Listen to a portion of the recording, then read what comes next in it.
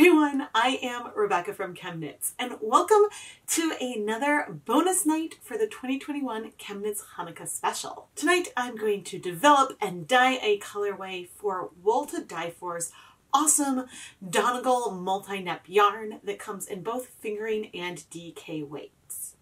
Both weights of yarn are 85% superwash merino, 15% Donegal nep, where the neps are this beautiful pink, green, yellow, and blue.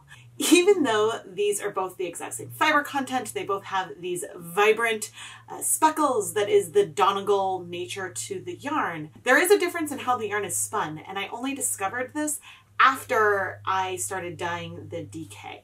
The figurine weight yarn is pretty high twist. It is a 2-ply yarn, but the DK weight has a much loftier twist and is 4-ply. And so I was very surprised that it didn't have a similar construction to the fingering weight, because I guess I expected it to feel a bit more similar with that high twist, which isn't a bad thing, but I wanted to point this out at the beginning of the video because while they are very, very similar, there are differences.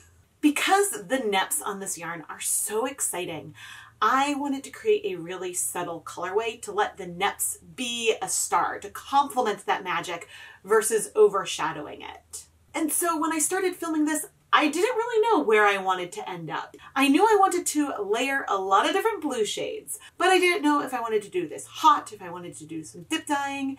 And so I decided to prototype and play around with some cool processing techniques first to see how I liked the different colors I wanted to use playing together. All of this is, again, for my goal of creating something that will complement these beautiful neps instead of competing with them. But anyway, let's go look at the color palette that I have picked out. I'm starting today in my respirator mask because I need to check to see how much dye I have of each of these colors. I know that these two I should have nearly full. The sea spray I've used a bit more, but sea spray is also sold out. And so I want to make sure that I'm going to have enough of the colors to dye the number of skeins that I need to dye. I probably have enough, but I figured, let's see, and measure out half a gram, oh, that's a whole gram, approximately, of each color. That way I know, I don't know if I'll use a whole half gram. All right, I think I will likely have enough. But see, this is always a consideration. I debated not using sea spray, even though I'm really excited about the combination, but I really, really like the color. Now for indigo, I don't even want half a gram. I want just a little bit, because I know I don't want to use a whole half gram. Okay, maybe that's like a tenth of the amount. It's just a little bit. I don't know if I'll need it. We'll see. We're gonna just play with these colors and then decide how we might want to modify things. Okay, now I am going to dissolve these colors in an unspecified volume of tap water. This is that Indigo Blue, where you can see we use just like a tiny bit and it is extremely intense. Probably added too much liquid. I'm going to try to get the powder wet before increasing the volume. But you know, it is what it is. Of course, now I've lost track of which color is which. Oh dear. We're prototyping, just getting a crude sense. So this is our indigo. This one, let's see, who are you? Oh, I don't know. Okay, this is our sea spray. That, I think, is our peacock, and this, if it's brighter, yes, this is our baby blue eyes. And so the reason why I picked these three colors is that the sapphire blue and the baby blue eyes actually are different hues from one another, and so I thought it would be really fun to layer them together. So now I am messing around without measuring. I'm gonna get around 200 milliliters of color, and I think I'm gonna do, this is roughly, say like half the sea spray that I mixed.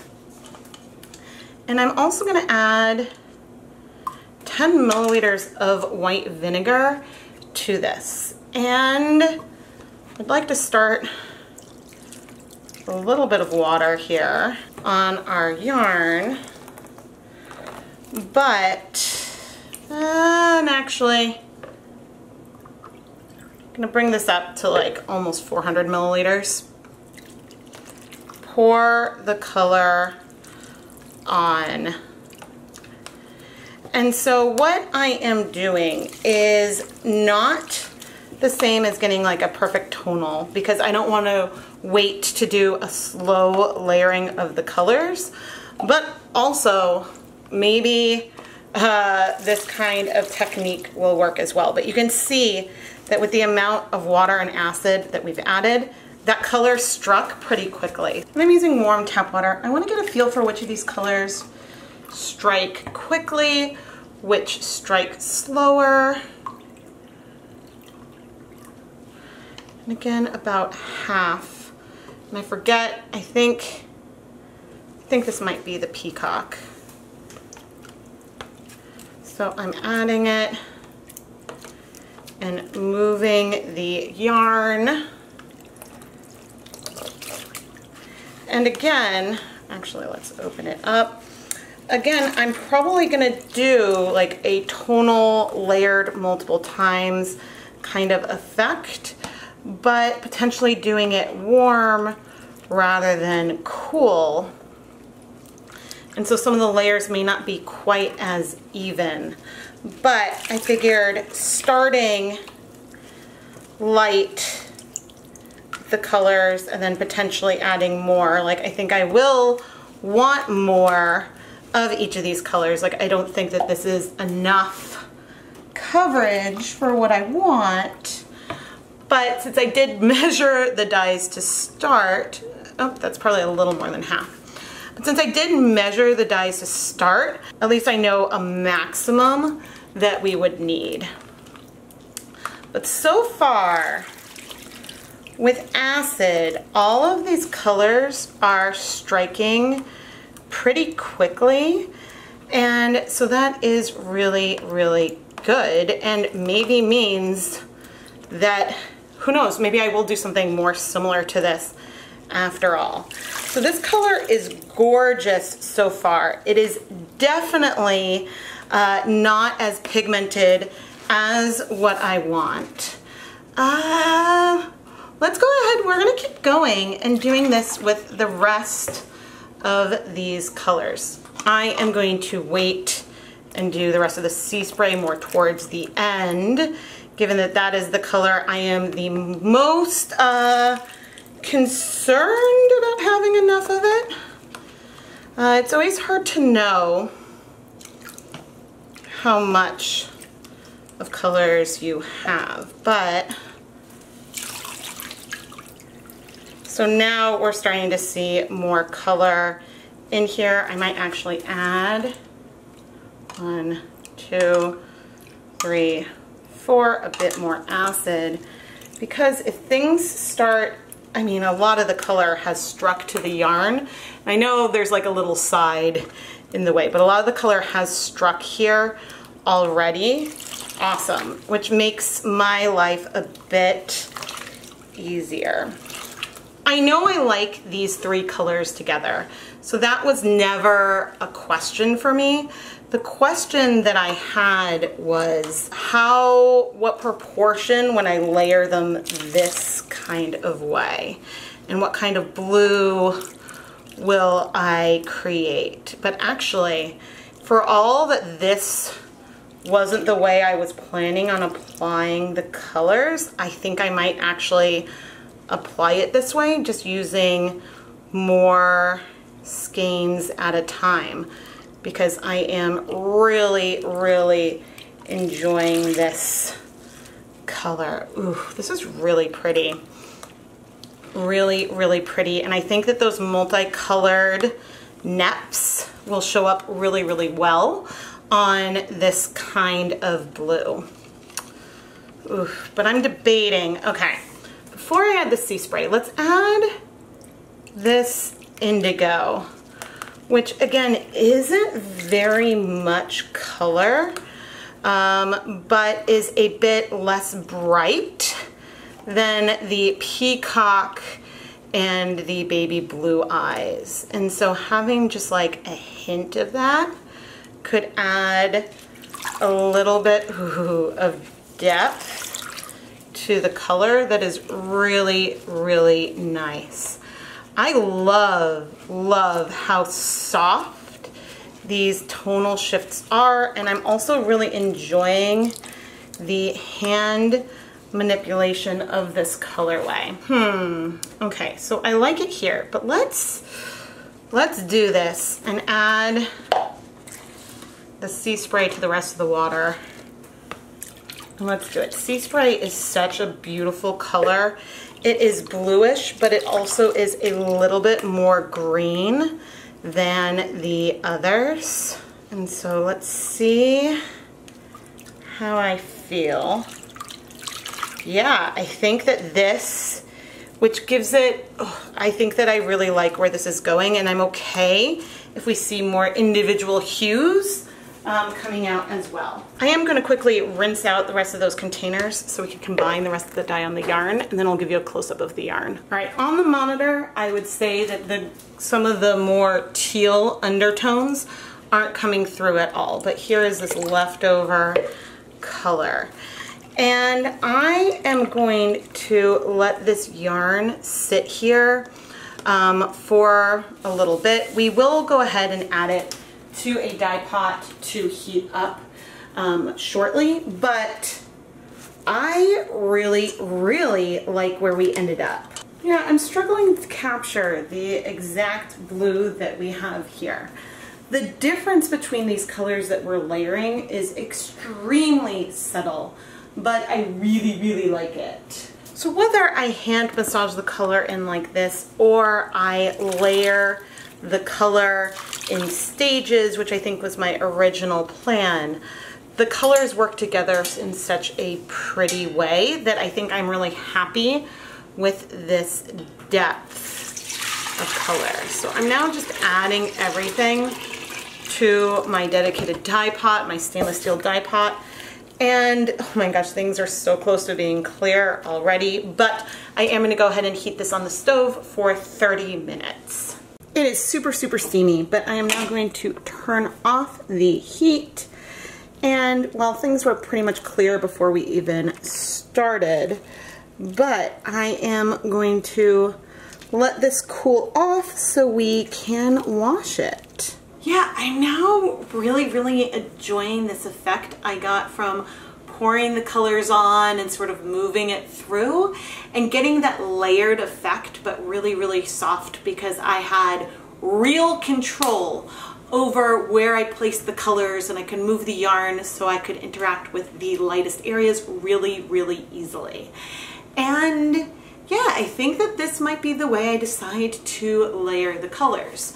Obviously, there will be some differences, but I like that softness and that control that I had there, and the colorway has richness and depth to it, but is still subtle enough that it can let these neps, these bright neps, really, really shine.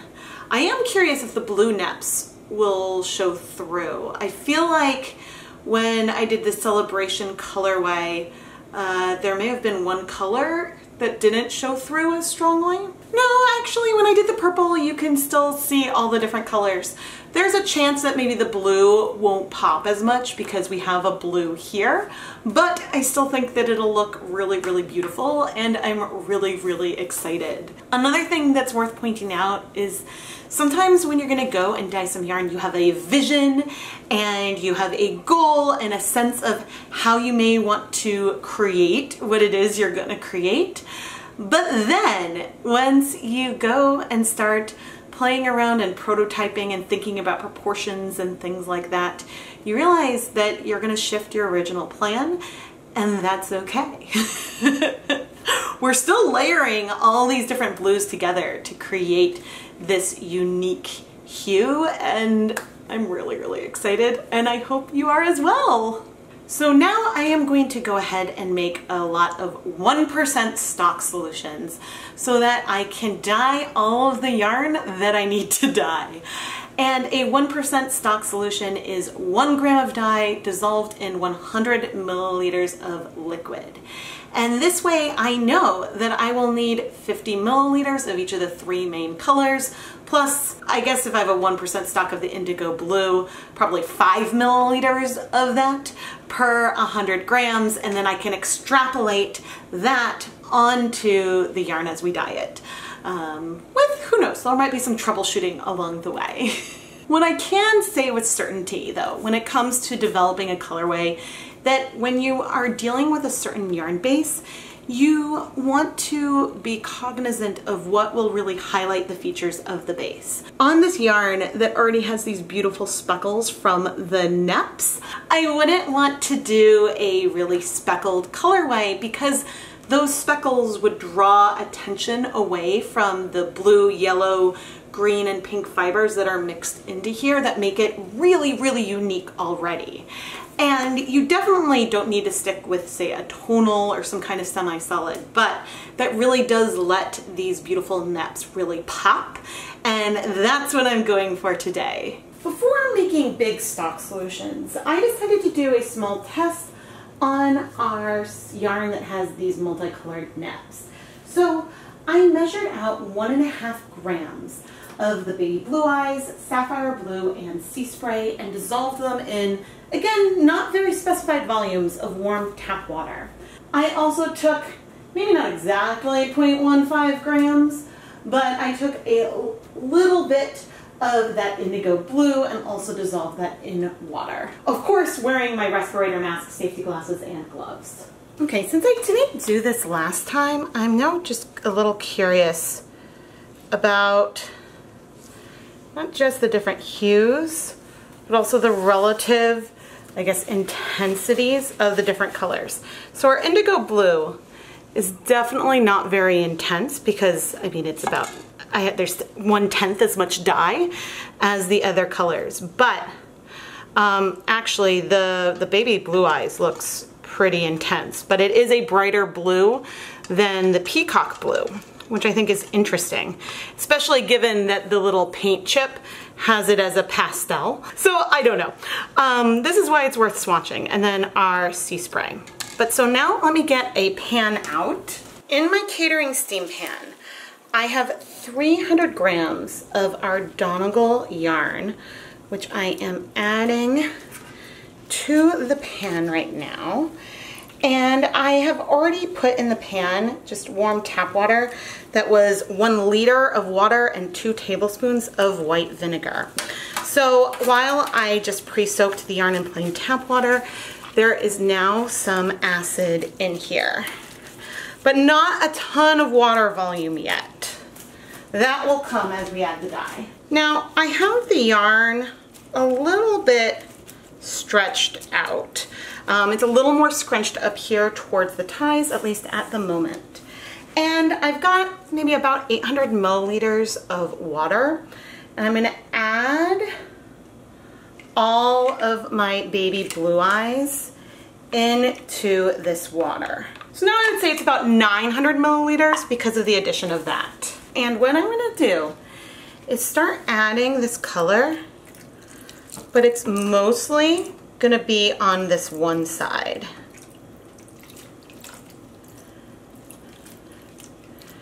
And so I'm pouring it on and moving it through a bit. It's okay if it travels to the other side as well. That is perfectly fine. And I will be lifting and flipping the yarn so we can get some more over here. But you can see it is striking pretty quickly. And don't forget, we're going to be layering these other colors on as well. But we are just starting with this blue. It's okay for some to go up on the middle. It's okay for some to end up on the other side. The differences between the blues is ultimately extremely, extremely subtle. But this will introduce some more variation into the yarn, but again, it's going to be really, really subtle. So I'm just opening it up so that way as I continue to layer this color on, you can get more coverage. But because I've got more yarn here in the pan, and so therefore it's a little slower overall, we aren't getting quite the same kind of coverage we did before, but that's also okay. And so now I'm going to get ready to do the same thing with the sapphire blue. Okay, gonna take all of this dye, 1.5 grams of dye, and the nice thing is it's giving us an opportunity to mix things up as well. And I'd say once again, we're between like 850 and 900 milliliters. But this blue is less bright, but also I think is probably more pigmented than the other blue, than the baby blue eyes. And so what we have here is almost a dip dyed effect, but it's not been dip dyed. And actually I will go ahead and add, okay, I'm using teaspoons, but that's about a tablespoon of water to the rest of the blue. And there's still gonna be lots of color. It's okay again if it spreads around the entire thing. That is okay, but the more like liquid we get in here, the easier it's going to be to start to distribute color onto the yarn, even if we have more acid. And I would say things don't feel particularly warm at the moment, but I have been using warm rather than cool tap water. And so now this time there is some acid here in this dye, but I am adding more to the one side versus the other. And I'm not sure, yeah, I think you can kind of see the difference in the blues. There's still some light patches up there. Add some more. And again, we can always let things sit a little bit and give it some time. Without heat, that does slow down the rate that things may strike, but it also allows us to really easily manipulate the color through the yarn. And you can see that we have a lot more color all the way through, and while there is some color there, a lot of the color is very, very much in our yarn already, which is great. Yeah, because I think originally I thought I was going to dip dye the yarn into one blue and then the other, but I liked this hands-on approach and I'm really enjoying it. Still have a little bit of blue left over in here. For the sea spray, I am going to start with just about approximately half of the color. And again, we're maybe at about 800 milliliters of liquid. But I'm starting to apply this all over our yarn. And when I flip it, I will intentionally look for light patches to help it move through. I'm really not waiting long in between like flips and movement and things like that. I think that this clip, which will be edited out, the time that like I'm getting water and stuff will be edited out, but I think that the clip is only like at 9 minutes so right now.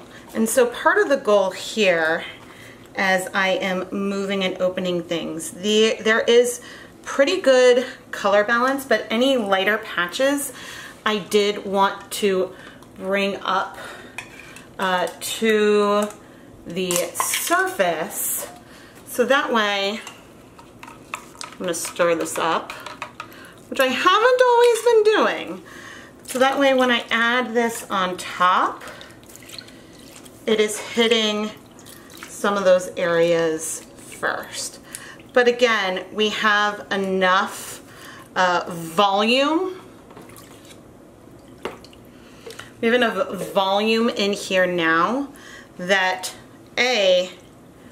we're seeing some blue in the pan, but also it is easier and easier to add dye all over. All right, I'm gonna add another 2 tablespoons of white vinegar here in the pan. Here we go. Where are these zip ties? Now, if you're wondering, no idea why one is longer than the others. Oh, maybe because, funny, maybe there's different batches from the mill, because 2 of these were from my original set of this color, and then 1 was from a new bag. So interesting. I think that they are different lengths. But you can see that in just this time, the water is getting clearer. So what I'm going to do now is remove the liquid from these skeins so that way I can inspect them and see how I'm feeling about the color. See if there's anywhere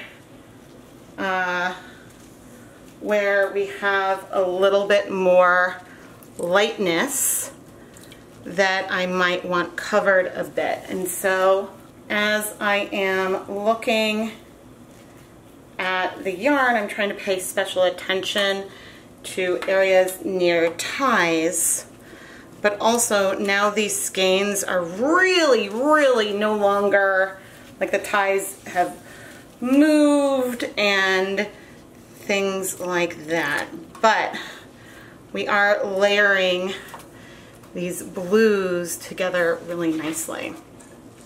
So I am going to take our indigo and fill this up. Again, probably about 800 milliliters. And starting, this color is a lot more diluted than some of the others, but starting and focusing on these lighter patches before moving it a little bit all around.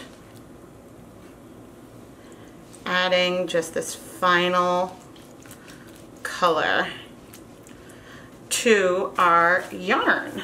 This is really, really pretty. Again, since there is still some dye in here, you can't really feel all of the multicolored neps yet. Those will pop more, not just once the yarn has been washed, but once all of this remaining blue has absorbed to our yarn. And there's no harm at this point at coming in with more acid to our pan.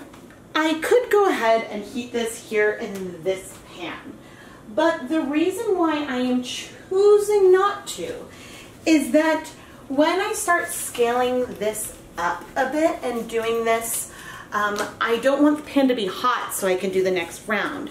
But it's easier to, on the stove, have a pot that is still warm. So what I'm going to do is take, oh, this is really pretty. I'm not sure if I can tell exactly the section that had more peacock blue. Ooh, that's so pretty. From the section that had more baby blue eyes. But I think that doing it that way helped get more variation within the colorways. And now I'm going to pour. Oh Oh man, that just fits. I do have a larger pot than this. But I'm gonna put this on the stove and heat it for 30 minutes. I am a small batch dyer, which means that I rarely dye more than 3 to 4 skeins of one colorway. Sometimes I'll do a colorway on a single skein and might do something that is more labor intensive, but because it's on one skein, it doesn't matter because I'm not trying to scale it.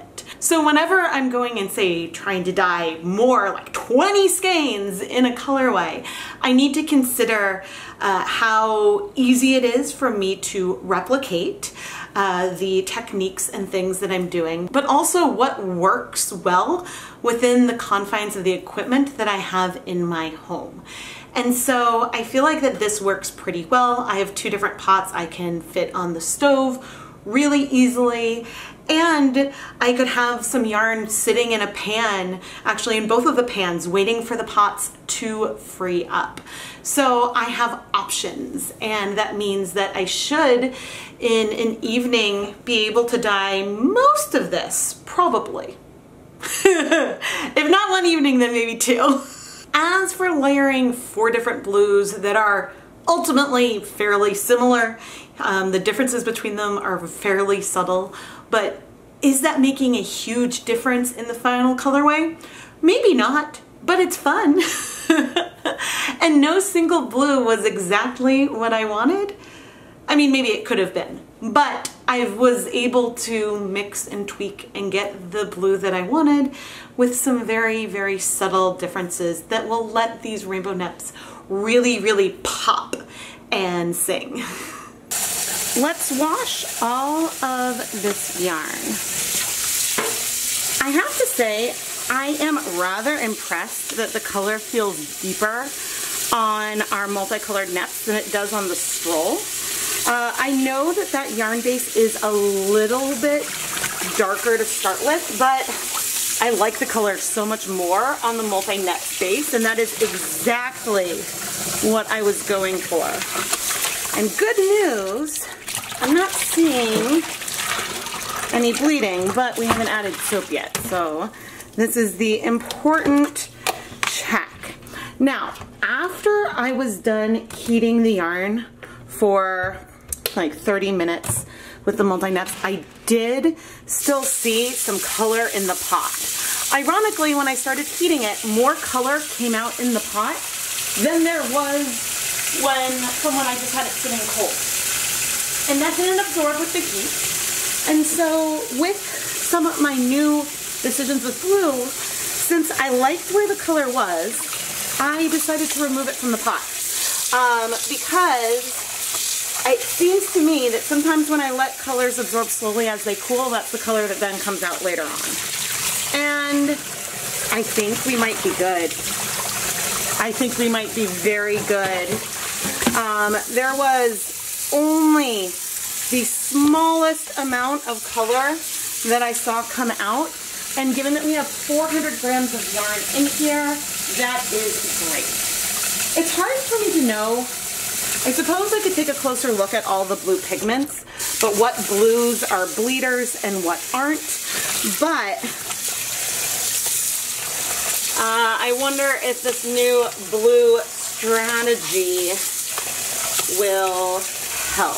But anyway, I am going to finish rinsing out the soap, put this through my spin dryer, and, well, we're gonna go dye some more. As much as I want dye baths to clear, sometimes if things aren't clearing after a reasonable amount of time, there could be a reason. And so it could be a reason to not try to exhaust the color completely, which is a new shift for my brain. And this is my first time trying this. And if I notice the amount of color in the pot again when I'm dyeing more rounds, then I absolutely will show that, because I don't think I showed that this time. But all right, let's go dye up some more.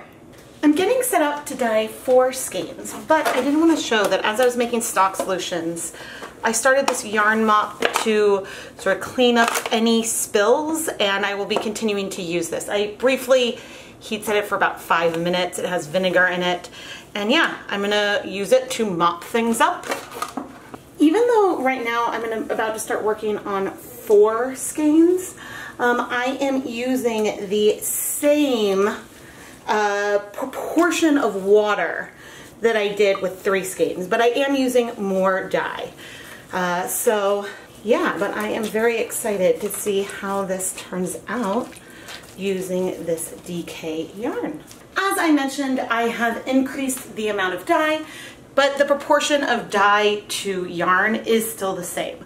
So I'm going to start with 200 milliliters of a 1% stock solution of baby blue eyes, dilute it more in water so we have a bigger volume to put all over the yarn, and then I will move into 200 milliliters of a 1% stock solution of sapphire blue, again distributing it all over another half of the skein. Finally, with again 200 milliliters of sea spray, also at 1%, I distributed that all over the yarn and then finished up using only 15 milliliters of a 1% stock of indigo. Now, these blues are not extremely different, and the sea spray sometimes ends up looking a lot more blue than the tealish green. It's sort of moody. It depends on its mood a little bit. But by doing the whole technique this way, I am getting not only fairly reasonable coverage over the yarn, but we are still getting subtle hue shifts, which is really going to let these multicolored neps sing throughout the yarn. Because if you look, especially when the bare yarn is wet, you can see little bits of the pink and the green and the yellow go through all the strands, which gives this an additional richness, just like if you were to get a yarn that was a blend of different colors, so you'd see that heathering in there. And it makes it just really spectacular. Personally, right now, I can see a lot of variation in here, but I also know from the past ones, as we heat it up, some color comes out and goes back in.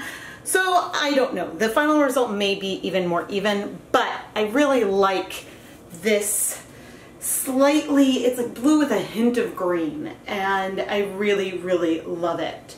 So now I am going to go ahead and transfer this to my dye pot. And now we're gonna add, maybe not all of the liquid. Oh gosh. Spilled a little bit, bring the yarn mop over to help soak that up. This guy is literally a mop today. Oh, there's plenty of space for it all. And before I start heat setting, I will raise and lower the yarn just to distribute there in the pot. I didn't use our yarn mop much this time, but I did use it to help soak up a few spills. And so before the next round, because I need to pre-soak yarn, I'm gonna go ahead and just steam set it for a little bit, but then I'm gonna squeeze out the liquid to then have it on hand to help wipe up any spills. But heat setting this in between means that the yarn has space to soak up that dye without it becoming like a sponge, a dirty sponge. I expect that we will see a variation in the amount of variation from batch to batch, but that there should be, the skein should be a bit more similar within one. I mean, it's not even really a dye lot because there will be some differences, but between each batch. And I'm really, really excited. It's nice to do something that still involves a lot of like hand work, but is overall more subtle. And I think that if I was doing this with just one, if I just pre-mixed all these colors together and then dyed it in one batch, there would be a lot more dark and light patches and less of the subtle, ooh, is this blue a little bit more green right there? So a little bit less of that. But I am very excited and I hope you are too. So let's go look at the finished dry yarn. It is now weeks later. The yarn has been dry for a while, but I'm finally ready for our conclusions. Okay, we have our test skein, our first batch, and then the second batch. And I'm still perplexed that this is so much less pigmented. The only thing I can think of is that was this early on, like was this an old dye stock, so maybe it was more pigmented? I feel like I was able to shift things as I moved on And so some of the later skeins felt more like this again, although here you can see there's definitely some more tonal variation. So I'm not completely sure. What I can say is that here on the DK, the differences in those blues and those very, very subtle shifts are a bit more pronounced than it is on this fingering weight skein. And again, some of the DK weight skeins are more subtle than this batch. I think I adjusted the levels a bit, and I do have some fingering weight ones that have a tiny bit more contrast as well. But if you look at this fingering weight yarn in person, you do see these really subtle differences in the blue, where there's like a little bit more yellow here and here. It's a little deeper over there. I intentionally was going for something so subtle because I wanted these multicolored neps to really shine. I wanted this pop of color from primarily the pink, yellow, and green neps. The blue does not really stand out as much over here, but I wanted those to be our star, our confetti, our celebration for the holiday season. And so I think that's something else that's really, really fun about this yarn base. And so even here on the DK, you can see some of the blue neps, but it does blend in more. I think that because the neps have so many different colors, whatever color you do, some of the neps are going to have contrast, because when you have yellow, pink, and blue, and then also green, but when you have all those colors, some of it is going to pop. And I think that that is really, really awesome with this base. But especially just this contrast of the yellow with the blue and the pink with the blue is mwah, amazing. I have filmed a side-by-side with the Wool to Die For's white net base to look at how that compares to, say, a skein of Stroll at the same depth of shade. I have not done something similar with this particular yarn. I don't think that these were like the same amount of intensity from this sort of more test skein to the rest. We also have this really beautiful yarn mop. I am just really, really happy. It's a really fun yarn and very much contrasts, I guess, its sibling skein. So here we have it. The first of 2 bonus colorways dyed up for Chanukah 2021. I think twisted, you can start to see a little bit more of that variation. It's going to be very subtle. It should look great with all kinds of patterns. And so as much as I love going wild and bold, it's fun to try to do something more layered and soft and lower contrast. I don't know if the difference in the twist influenced how some of the DK weight yarn took up color versus that fingering weight yarn. Because as I mentioned in my intro, the fingering weight yarn is 2-ply, the DK weight is 4-ply and has a much loftier spin and twist to it overall. So I don't know why it turned out so different, because I did mix the dyes fresh and I did use the same proportion of dye that I had used previously. I even have notes in my diary keeping track of the changes I made between the first stage and the second. So the only thing that I can envision now is that maybe my dye stocks weren't that well mixed. So when I poured off dye from the top, some had settled down. And if I didn't shake it up enough, then I could have ended up with less pigment than I thought. But really, I don't know, and I'm grasping at straws a little bit here. As for my decision to remove the yarn from the dye bath after 30 minutes, I filmed this around the same time or shortly after I did the ice dyeing, where I had more color bleeding than I've had, I think, in just about any other video. And so that experience influenced this, because once I let the color bleed out there, then removed the yarn and washed it, I got some improvement in the bleeding I was seeing with washing. But the yarn didn't bleed here, so I think that I was just reliving that experience and really wanted to avoid creating something that was going to bleed forever when I wanted to dye so many of them. So did I use a lot of colors and put a lot of effort into creating a fairly soft, subtle colorway? Yes. Do I like the colors where we ended up? Also, yes. I'm sure that there is a less complicated way that I could have played with this, but sometimes things are about the journey as much as what the final color is, and I really hope you enjoy where we ended up. I am Rebecca from ChemKnits, and there are still 2 more videos for the 2021 ChemKnits Chanukah special. Tomorrow night I will be dyeing a sparkle colorway, and I'm very excited to show you that one.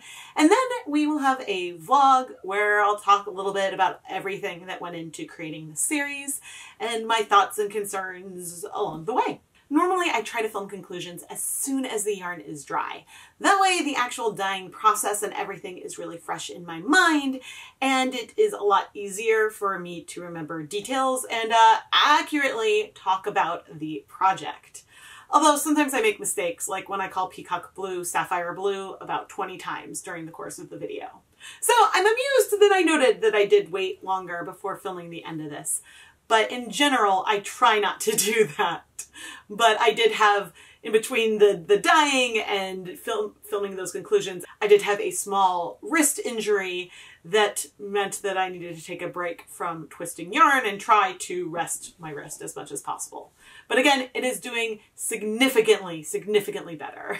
Anyway, I don't currently have any more of this yarn base, but I love it so much that I have a feeling I will buy more in the future.